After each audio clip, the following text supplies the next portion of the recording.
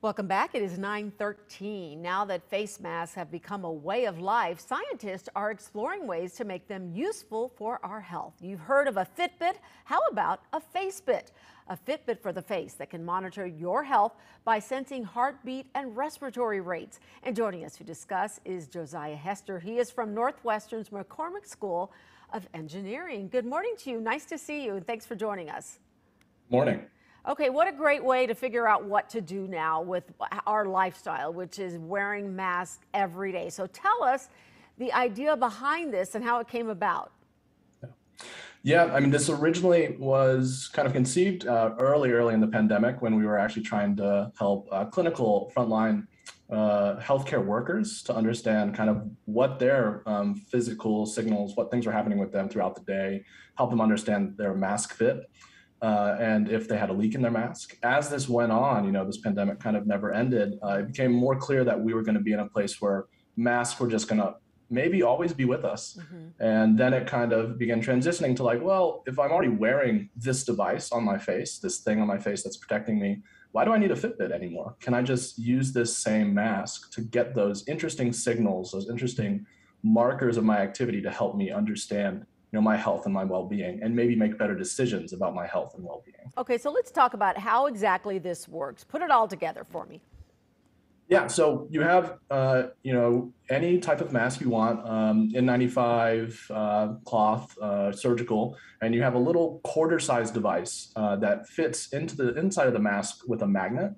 And then the mask can actually detect your heart rate based on these ballistic forces that come from your heart as you're pushing blood throughout your body. So it kind of actually makes you tick just a little tiny bit like this, rotating, and we can pick up that signal. The respiration rate, you're breathing onto this sensor, and so we can pick that up. And then with mask fit, to help us understand if you can actually, if you have a good seal, we're just measuring kind of your resistance to breathing. If there's not a lot of resistance, maybe there's a hole. If there's good resistance, you probably have a good fit. Okay, so in this case, it's about, the mask and whether or not it's working for you. But tell me, what are the implications of this right now? Who would this benefit, and what would you like to see happen with this in the future? Because I'm sure you have plans for that. Yeah, there's, we are going to have maybe more than billions of people wearing billions of masks. And so I'm really interested in seeing how can we have these types of devices, because this is just one of the first things, right? There's going to be others that are going to do similar things like this. How can we make sure that these devices, these intelligent computers that we're attaching to our face on billions of things, are going to be low burden, aren't going to impact, the environment in a bad way, aren't going to add more e-waste to the environment. So can we do these very low burden, non-invasive devices that can give us useful signals without batteries that last forever? I don't want to plug my face mask into the wall every 4 hours. So how do we solve that problem? And I think that's a very interesting future. And what else do you think you see it measuring?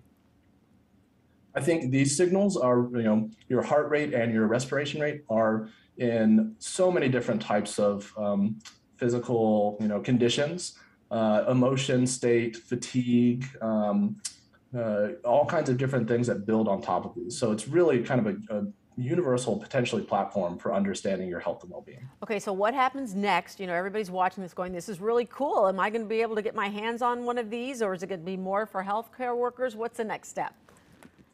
Right now, we've released the entire project online, open source, open hardware. People can, researchers like us can build it. Right now, unless you have some fairly good computer engineering skills, it would be hard for the average person to build. But we really are hoping to have this commercialized eventually and to be broadly available for folks. But right now, it's just for the research community to explore. Very cool. Look forward to when that happens. Come back and visit me, Josiah Hester from Northwestern's McCormick School of Engineering. Appreciate your time. Really interesting to see. I love how creative this is.